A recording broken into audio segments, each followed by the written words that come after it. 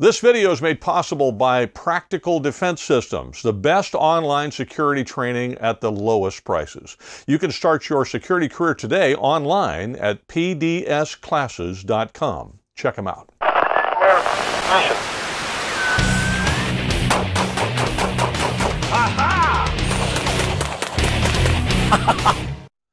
Hi, this is Joel Persinger. I'm the Gun Guy. Thank you very much for all of your support on GunGuyTV. I really appreciate it. Please check out all of these other alternative locations where we post videos. So if you're watching on YouTube, you may want to subscribe to one of those just in case something happens on YouTube. Periodically, they delete a video for reasons I can't figure out.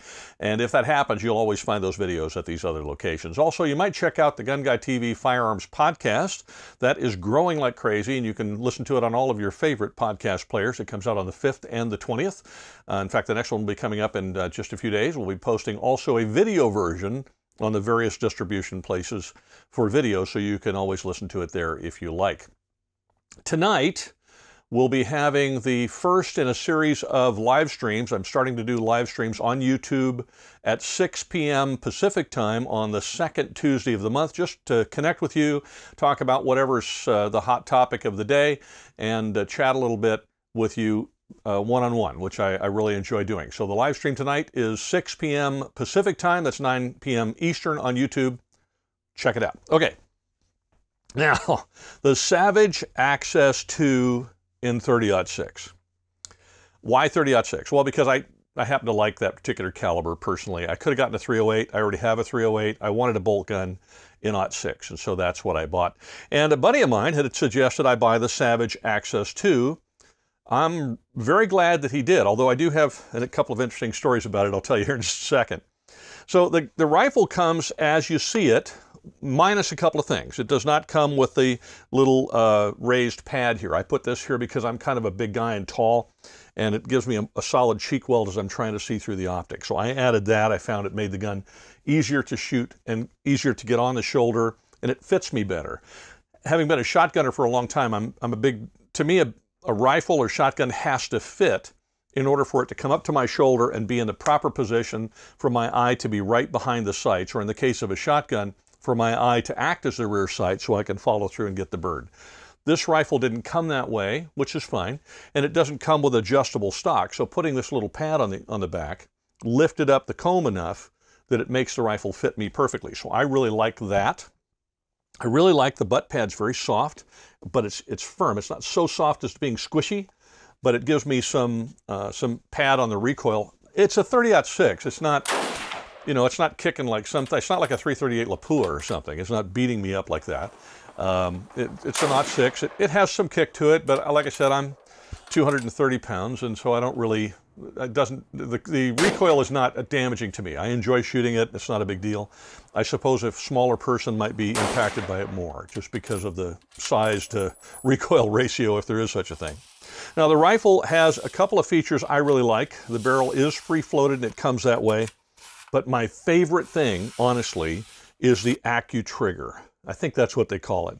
That trigger on this gun is absolutely magnificent. I cannot say enough about it. I love the trigger on this rifle. I like I mean, it's so crisp and so clean on a very inexpensive, what people are arguably would call an entry-level hunting rifle. To have a trigger like that is amazing. I was stunned by the price. I bought the rifle, I don't know, 4 or 5 months ago, and I'm not going to quote a price here because as this video gets older, people are going to go, how did you get that? But I will tell you they're very, very inexpensive, and for a solid quality hunting rifle. Now this one is very accurate. I've seen others that were extremely accurate, and I've seen others with accuracy that was really good. So it kind of goes in the really good, excellent, extremely excellent, and it depends on the rifle you get. It just depends. I mean, what I haven't seen is any of them that are complete dogs where accuracy is concerned. Maybe you've seen one, I haven't. This one is in the middle. It's not extraordinarily accurate, and it's not, the accuracy isn't good, it's actually excellent.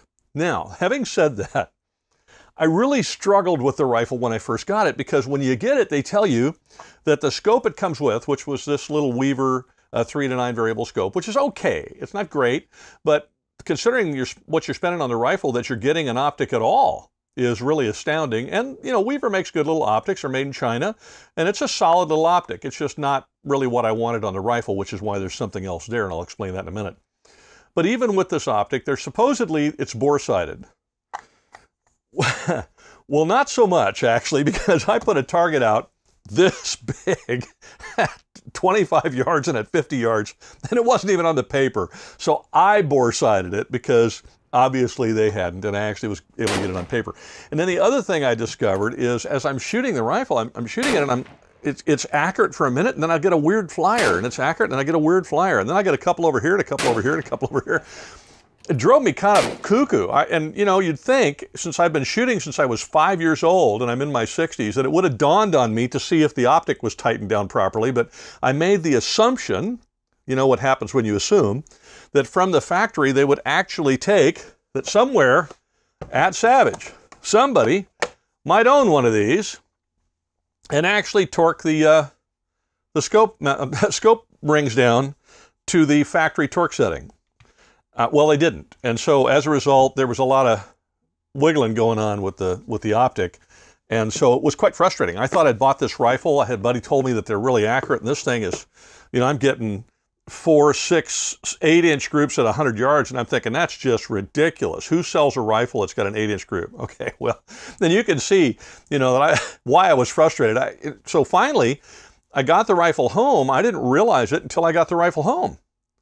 And then I picked the rifle up, and I could hear the scope rattle, and I thought, oh, knucklehead. So it was not the rifle, it was the joker behind it. So since then, I tightened it back down, took it back out to the range, got it dialed in. The thing is, it's minute of angle at 100 yards all day long. It's a 1 minute of angle gun, sometimes less, depending on the ammo that you select.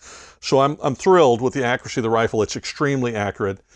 It doesn't stack them on top of each other, but they're within an inch. And for a hunting rifle, for crying out loud, I don't take shots generally beyond 250 yards anyway. So it's brilliant. So I'm very, very pleased with that. Now, I did a couple of things, as I said. I put this cheek, I think it's $10, Cheeky's stick-on cheek pad here, not because the rifle was slapping me, it wasn't, but because I needed a higher comb on the stock in order to get my eye right behind the optic. And this solved that problem. That's about a $10 upgrade. It's very, very little. In fact, if I can find a link to these online, I'll put it in the description for you so you know what to get. You'll also see I've got other shotguns and rifles and like that I have this little thing on. And it's only because I only need 1/8 of an inch, or I need 1/4 of an inch or something in order to get my eye behind the optic, or my eye where it needs to be on the gun. So that's a very inexpensive little addition. The other thing I put on it is this Sig Sauer BDX scope, which is 4.5 by 14. And it comes with, when you get it, if you buy the kit, it comes with their rangefinder. And if you haven't seen any reviews on these, I'm actually going to do a review on the Sig BDX system later on. These things are really cool because once you get it dialed in, you range something and the indicator comes in on the scope showing you what your holdover is. And then if you want to combine windage or whatever and use the app on the phone, it'll even do more than that. So I'm very impressed with this BDX system on this rifle. Now the only thing is, the rifle started out rather light, and once you put the heavier optic on it, it picks up a little bit more weight, but truthfully, the rifle is so light that it doesn't really make any difference. For me, carting it around, I don't really care. I'd rather have the superior optic since I've got a rifle that's extremely accurate. So if I want to take that shot for some reason out at 400 yards, probably wouldn't go beyond that, but out to 400 yards, 450 or something, I know I can make that shot because I've got a better optic. I can see a little clearer. My eyes are getting older. I need really quality optics on the rifles that I get. Now, if you don't need that because you're young and you got sharp eyes, frankly, the scope it comes with is really good. It's just inexpensive, little Weaver scope. Plenty for what you need for deer hunting or any kind of hunting that you're doing, as long as you're not going to be reaching way, way out there. This was sent to me by Sig Sauer, and I thought, you know, to review, and I thought, well, I'm going to put it on this rifle and give it a shot. And so I ordered some rings and put it on there, and I'm super impressed. So overall, I got to tell you, I really like the Savage Access 2. They call it an entry-level rifle, but I got to tell you, I don't know why I would spend more money on on what they would call a better rifle, unless I just wanted, you know, something that looked really pretty. But I don't care about what it looks like. I care about, does it get the job done, put meat in the pot? That's what's important to me. This thing is going to put meat in the pot for the rest of my life, and then I'll leave it to my son, and he can put meat in the pot for the rest of his life and leave it to my grandkids. That's the way these things are built. So if you have not checked one out, I urge you to do it. This is the Savage Access 2. This one's in 30-06. They come in a bunch of different chamberings. I got a buddy, I think, that's got one in 223 that he uses to hunt javelina and other things, and he absolutely loves it. I've got a friend that's got one in 308, and so this thing has sort of gone around, and I've had 2 or 3 buddies ask me about which rifle to buy recently, and I've said, you might want to check these out, in particular because they're made well, they're very accurate, the trigger is phenomenal, and if you don't want to buy another optic, I mean, for crying out loud, it comes with a nice little 3-9 scope. Now, I'm going to use this on something else rather than this rifle because with the BDX system, I just prefer it. But I will use this because it's actually a good little optic. So the one caution I would give you is don't believe it when they tell you it's bore-sighted. You know, it might not be, and make sure that, don't be a dunderhead like me. Don't be a knucklehead. Make sure that you check to make sure that the scope is torqued down properly, and look up whatever the torque ratings are, and torque it down properly before you take it to the range. You'll save yourself a lot of frustration when you can't figure out why the rounds are going all over the place.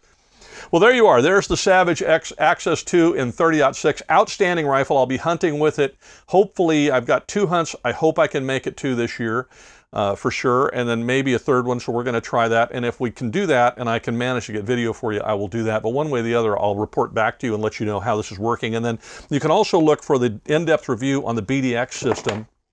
I've actually used it quite a bit, and I've got quite a bit of video shooting it out at distance, but I'm going to get some more, and then probably right after SHOT Show, I'll get this up for you so you can see what the review is like with this optic and this rangefinder and their app, which is really superior, and how it functions on this rifle. We'll get that done as soon as possible.